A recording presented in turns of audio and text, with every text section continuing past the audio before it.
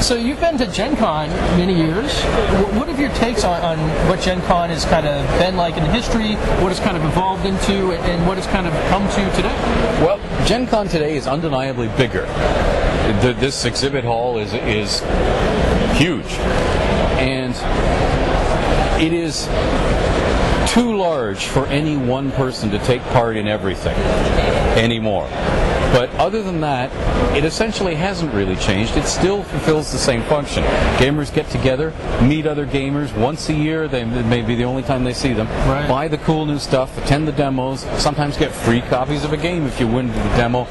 Be part of the buzz, the excitement, not just of all the new stuff, but of being together with all gamers, saying, hey, I'm not alone. I'm not the only crazy in town. Right, Look how many crazies there are, and we're all in this together, and it's lovely. You know, Right. and that hasn't changed. My first Gen Con was Gen Con 8, and then I went to Gen Con 13. So I've been to the Horticultural Hall, I've been to several at Wisconsin Parkside, a whole bunch in Milwaukee, because I think it was Gen Con 17 was the first of the unbroken string of Gen Cons from then up until now. And I can't count high enough to know what, I think we're at Gen Con 40 or something, but that's because somebody told me that I was supposed to write something for a book, and I did, for 40 years of Gen Con. So there's a book out here called 40 Years of Gen Con. Yeah.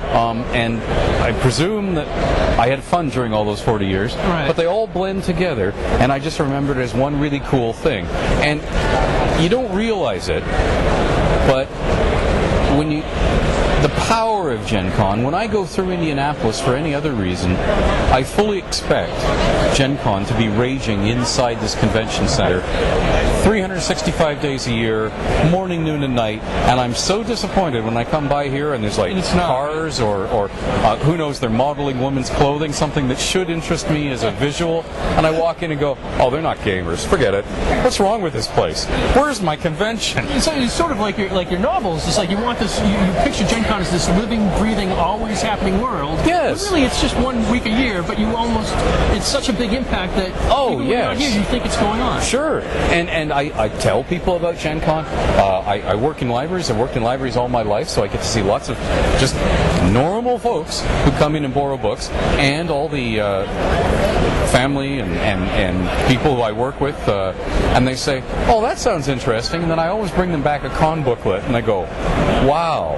And then because we have computers at the libraries, I open up and I show them some of those long shots where you can see this whole exhibit hall crammed full of, I say, see, it's just a little get-together, and they go, wow, is that really Luke Skywalker, or are those really the Mythbusters? Yeah. And that's Batman, that's Spider-Man. Yeah. You know, oh, those are the Star Trek actors. Uh-huh. Yeah, of course. Well, and they're just sitting there. And I said, yeah, most people are ignoring them because it's Gen Con. They're gaming. You know, and they go, wow. And then, you know, it's just like, oh, all of a sudden, I gotta go.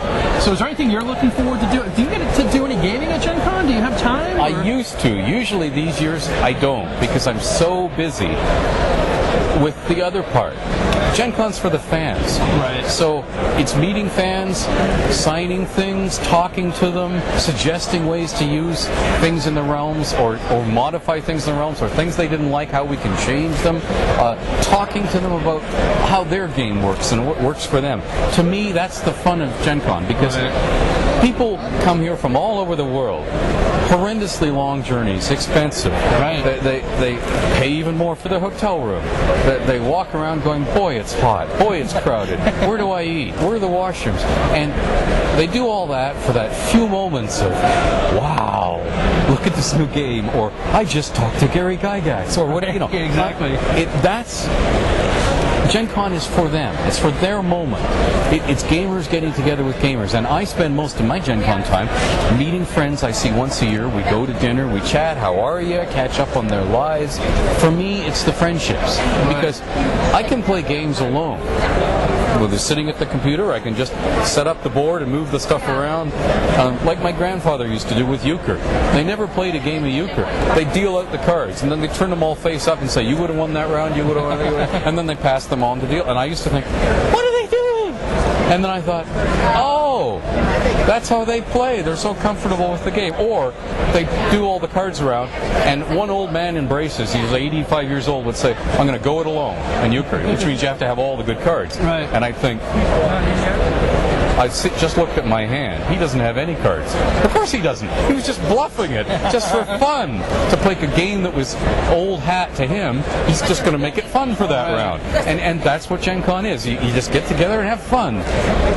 So that's really good. And I know you're here to sign books, and it's another thing you're doing. To a lot of people, that's a meaningful thing for them to be able to get, Sure. I wish I had more time, because I don't just want to sign books, I want to write a few more sentences so they get like their own story. But these days I can't do that usually, because there's lineups, and you can't make somebody wait longer, because that means they're not getting to do something else at Gen Con. And there's not enough time. And of course, by the end of Gen Con, by Sunday night, we're all half dead. Right, but exactly. The other half of us wants Gen Con to go on for another week and a half, so we can do all the stuff. It would be so much fun if there was only one thing happening in each time slot, so you didn't have to miss anything. No, that's good. But speaking of a line, we have a line of people that are lining up to pick up your book and to get you to sign there, and I don't want to monopolize their time, but the name of the book is Swords of Dragonfire. Ed Greenwood, best-selling author. Ed, thank you very much for coming on the show. My pleasure.